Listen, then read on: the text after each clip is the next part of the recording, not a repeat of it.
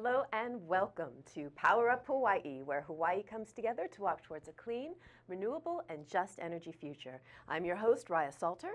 I'm an energy attorney, clean energy advocate, and community outreach specialist. I'm also the principal attorney of Imagine Power LLC. So today, like we do most weeks, we're going to take a look at important energy and utility news from Hawaii, around the country, and the world as reported in the last week. So first, let's take a look at what's been going on in clean energy and clean energy policy here in the islands.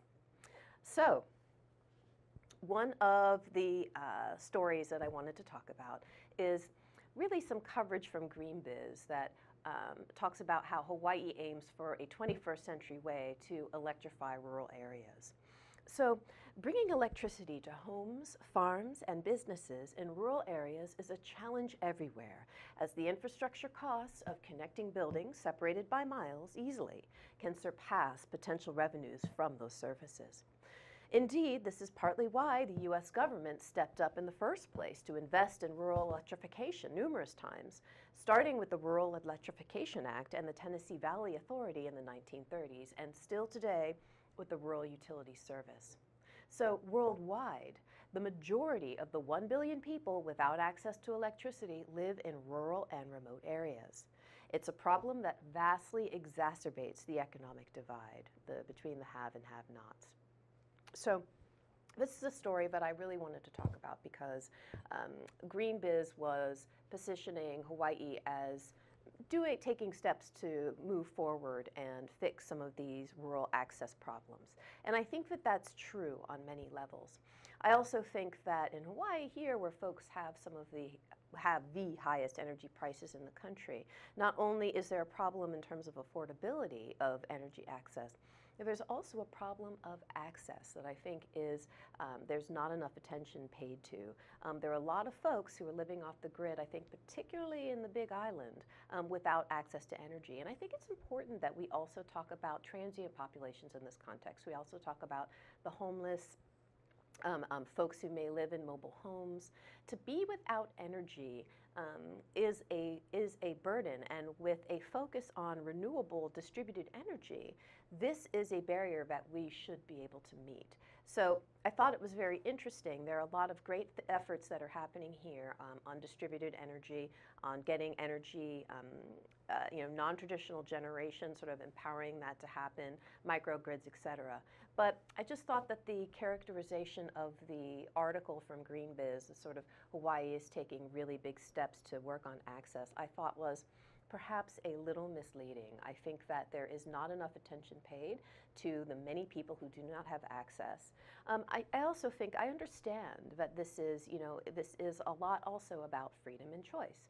A lot of people who may live off the grid in many different types of housing, be it a tent to a bamboo house to a temporary house, be it legal or not, maybe making a choice to be off the grid, maybe growing their own food.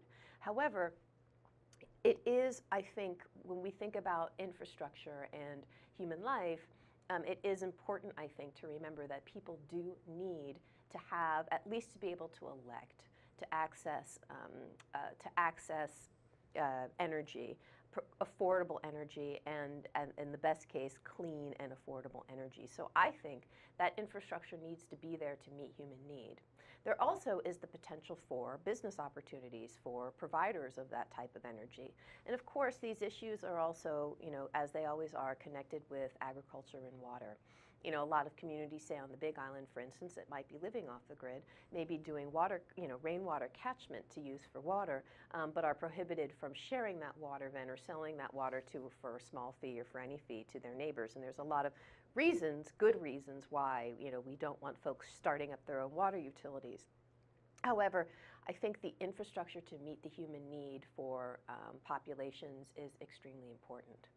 I also think the article that I just mentioned was interesting because it talked about what is the government responsibility or the government interest in providing this infrastructure, and what is the utilities interest or burden to provide this infrastructure. And when you look back at some of the early village electrification cases, there are some gaslight cases in New York, that is a lot about that. It has a lot to do with what we some people misnomer the regulatory compact. You know, why do we have these businesses, these investor-owned utilities that invest in our system and run our system of energy for us? Well, a big part of that is what they call the obligation to serve.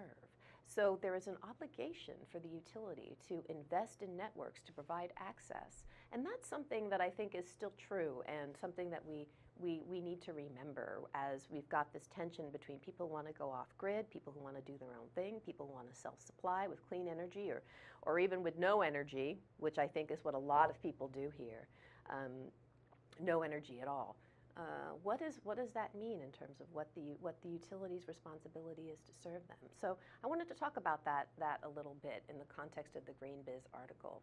It also is a good reminder. It's important, I think, for all of us to just try and stay as informed as possible with the range of sources and a range of articles, because I think a lot of times different policy pieces that are happening get mentioned as packages that may not be having the actual substantive impact or even policy leadership impact that is sometimes being portrayed.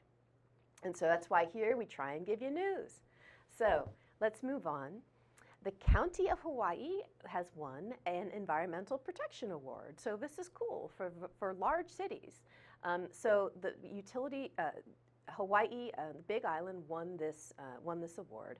Now the honorable, the Large City Honorable Mention Award for Hawaii County, put it in the company of 3 other honorable mention winners: Cleveland, Ohio, Columbia, South Carolina, and Caguas, Puerto Rico. The large city category is for cities or counties whose populations exceed 100,000. Only one other large city, first place winner, Long Beach, California, was in a tier above the honorable mention. So this is a big award. The mayor says, "We are so happy for Hawaii County to be recognized by this nationwide award," Mayor Harry Kim on the Big Island.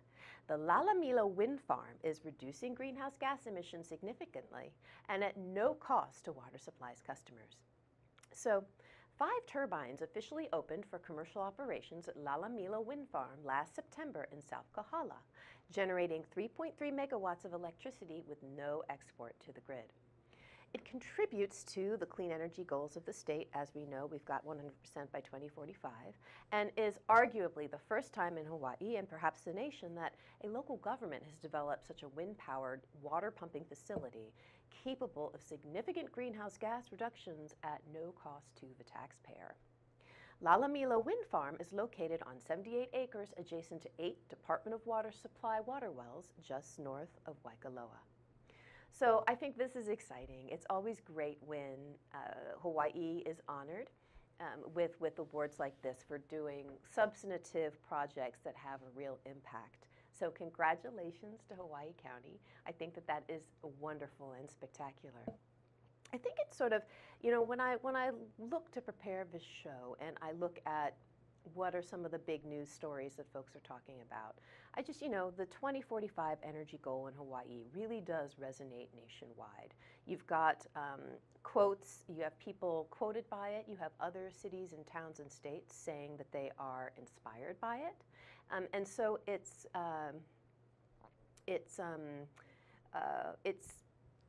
great to have this 2045 goal. However, it does sort of have me thinking, you know, as cities and towns every day, every month continue to pile on and take on similar goals, what's next for Hawaii? I know there was some talk of 100% renewable transportation, a bill to make that a goal, and that's something that did not succeed this legislative session. And there are a lot of reasons why a bill like that can be problematic. Well, a lot of reasons it can be problematic in that I'm supportive of 100% renewable transportation aspirations, but in the area of transportation, you don't have the authority to regulate that you have, say, for electricity.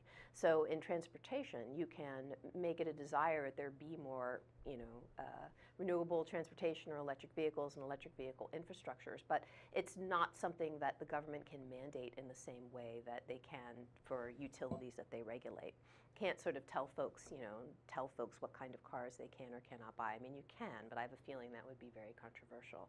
So What's next? I would love to see Hawaii commit to government vehicles and mass transportation like the buses being renewable. I would love to see a commitment like that. Um, I do think that there are ways to think about 100% transportation, and we should be thinking about that, and we should be analyzing that. So what is next? We've got these big goals. What is next? I think it's very interesting. And you know, when I was at the Natural Resources Defense Council, there was a lot of discussion about the importance of aspirational goals, and there were folks in the Cuomo administration that didn't actually support them because they felt that what was more important were to have goals based on what was feasibly doable via the technology.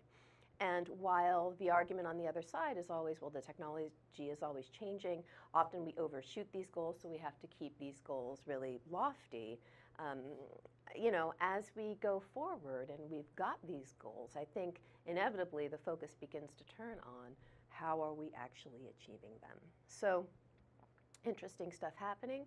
We shall see what happens, but congratulations, Hawaii Island. Another important story. Governor David Ige on Thursday signed into law a bill authorizing the Department of Education to borrow up to $46.4 million through a green energy loan to reduce energy usage in its schools.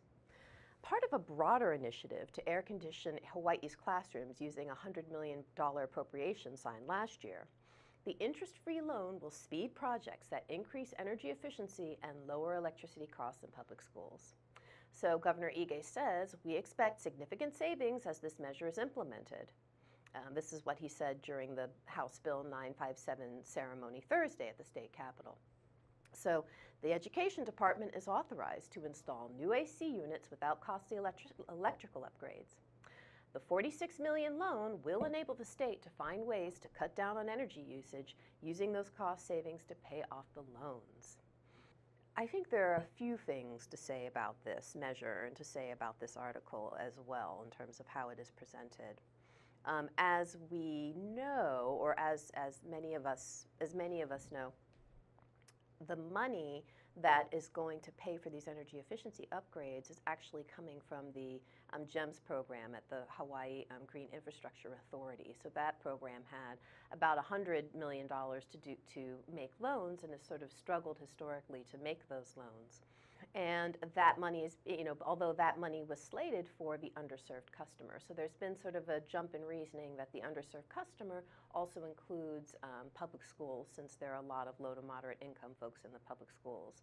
So query, you know, the fund that sort of we're kind of mingling some pots, and the money for GEMS that was intended for that program is now going to go for this purpose.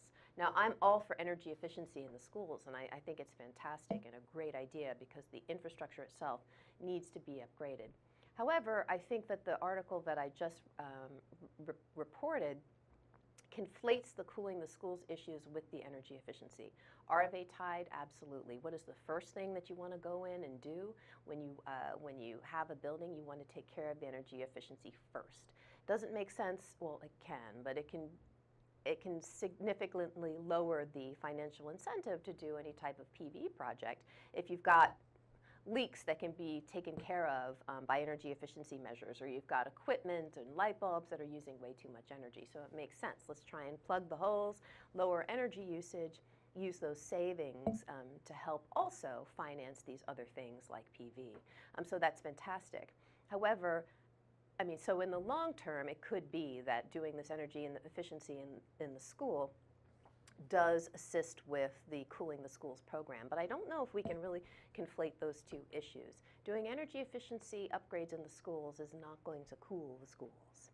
I don't think doing energy and efficiency in the schools goes very far in terms of addressing the challenges, in terms of why the $100 million that was made available to put air conditioners in the classroom is not there. So can you link them? Yes, because fundamentally energy efficiency is what you want to do. However, these energy efficiency measures are not going to go, they're going to be more lighting upgrades, et cetera. They're not going to go deep in terms of real sort of digging into the infrastructure and doing some of the work that needs to be done in the schools that could potentially make putting in the air conditioners a winning proposition. So I'm not sure that those issues are really married together in terms of, are we going to see cooler schools in the near term? Now, Governor Ige says that he really wants to see these air conditioners in these schools by August. So I think all of us would love to see some relief for the students in the classrooms. And let's hope this moves forward. But will the energy efficiency measures in the schools save money? Yes. Are they a good idea? Yes. Are they going to necessarily address the hot schools issue? Yes, but in the near term, I think probably not. So lots of things happening, of course. Last week we had Verge, and I wanted to highlight one of the interesting discussions that happened there in terms of Verge had a discussion about energy justice. So experts took the stage at Verge to talk about more equitable energy. They included Vien Trong of Green for All and other experts who came to talk about energy and energy equity. So one of the things they talked about is what are some of the ways that we can have more equitable energy and have more equitable energy policy? Of course, this is something that I write about and study as well. So I was excited to hear that folks were talking about it, and I wanted to talk about what they called, or really the 3 steps to doing this. So one of them is accounting for community. So whether it's a city planning meeting or a civic climate task force, one of the dull but crucial elements of many public processes and a growing number of social responsibility efforts is defining who is encompassed by the term community. So for the purposes of official engagement, this inherently broad group is too often distilled into a sample, this representative group. So this is something that Rose McKinney-James, managing principal of the consultancy Minnie James Associates. Second is overhauling community engagement.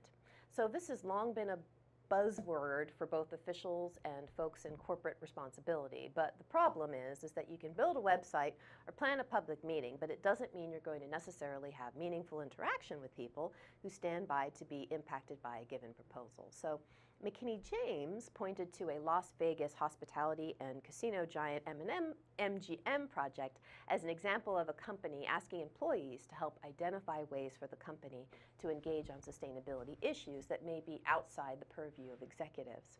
Still, Vien Trong said, being relatable isn't something environmental groups, often cast by opponents as energy elitists, have always been able to achieve as effectively as their counterparts in high emission industries. Coal companies, they pass out backpacks right before school starts, Trong said. The threat is there, but also the opportunity is there. So what's another thing that can be done? Well, we can explain energy justice. Laying out the real-world implications of climate change is a struggle with many audiences. So add in local development politics and the inherently complicated nature of renewable energy in many locales, and conversations about how to address climate concerns can get murky. Still, from rooftop solar on rental housing to electric car sharing in low-income neighborhoods, pilot projects are underway that stand to make a broader impact than stereotypically niche clean energy projects. So we're going to take a break, and we'll be right back with Power Up Hawaii in just a minute. Aloha, my name is Stephen Philip Katz. I'm a licensed marriage and family therapist, and I'm the host of Shrink Wrap Hawaii, where I talk to other shrinks. Did you ever want to get your head shrunk? Well, this is the best place to come to pick one. I've been doing this. We must have 60 shows with a whole bunch of shrinks that you can look at. I'm here on Tuesdays at 3 o'clock every other Tuesday. I hope you are too. Aloha.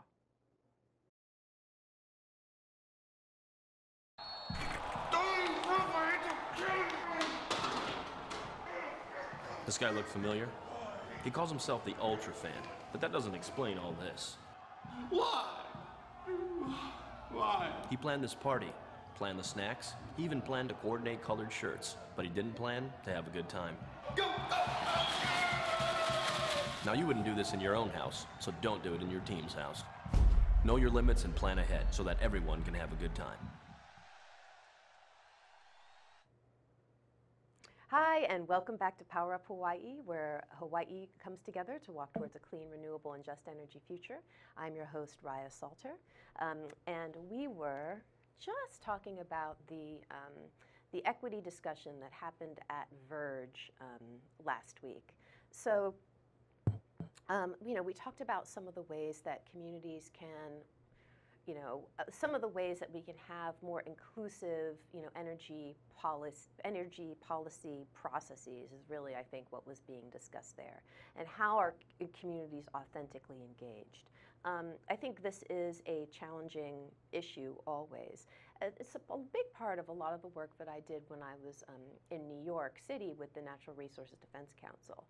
We worked with several groups, including New York State, to sort of develop some pipelines so that a broader segment of community stakeholders could have a bigger voice in energy policy, and we could really broaden out to get more community input. But the problems just, or the challenges just start there. What happens then? You start wanting to broaden the pot, but the idea of authentic representation, inherently is I think a challenging concept to begin with. So just because you have a group together calling themselves, people for renewable energy for everybody, that represents, maybe 10 groups, does that mean you have an authentic representation of society? So there really are some challenges in sort of how you bring in additional stakeholders. But at the same time, it's as easy as bringing in additional stakeholders, having more public meetings, listening to feedback, and committing to walking forward processes that can be more inclusive. I think one of the important policies there is intervenor compensation. That's something that they have in California. So if you are a nonprofit that is doing substantive advocacy before, say, the Public Utilities Commission, then you are an entity that is eligible to seek reimbursement for your fees and costs from the state up to a certain level. So the state actually gives community groups and folks money to participate in these processes. And to be totally honest with you, I think that type of stuff is 100% step one. So they talked about community engagement. They talked about also explaining energy justice, which fundamentally is, hey guys, these are some of the issues that are happening, raising awareness about the high cost of energy and ways to reduce it, and ways to keep officials accountable to the interests of low-income consumers and all consumers, the people who actually use the power. Excellent that we're having that type of discussion, and let's just go ahead and see it go forward. So, more city leadership on clean energy. So mayors are committing to renewable energy goals. The U.S. Conference of Mayors on Monday approved a resolution supporting a 100% renewable energy goal by 2035 and launched the Ready for 100 campaign to support the utilization of more clean power. The group of more than 250 U.S. mayors also passed resolutions to support vehicle electrification, energy efficiency grants, and city-driven plans to reverse climate change. The resolutions are symbolic and represent statements of intent for city planning and work with federal and state governments. So interest in renewables is already running high in cities, so many studies, including one by the Center for Climate and Energy Solutions, found almost 70% of responding cities already generate or purchase some clean energy, and more than 20% are considering the option, and more than 60% are buying low-emissions vehicles for fleets. So, hey, super exciting. Again, we've got 2035 now, so cities are coming together to say, how can we really do some near-term stuff? We're talking about, in our lifetimes, can we move to clean energy? And this is fantastic. I think it also, it calls into question again, what's next for Hawaii? How does Hawaii begin to substantively start implementing a lot of the sort of high-level aspirational policy that it has led throughout the nation? So I think it's super interesting to see what is going to be next. There's a great story about New Hampshire and a new approach to net metering that I think, gosh, I wish I'd almost talked about it first, because it's, I think, important in that New Hampshire took a new approach that really sought to bring stakeholders together to put an interim net metering policy in place as they move forward to look at a new distributed energy resources pricing model, but I don't think we're going to get to that. So instead, I'm going to say goodbye for this week, and thank you so much for tuning in to Power Up Hawaii. Thank you so much.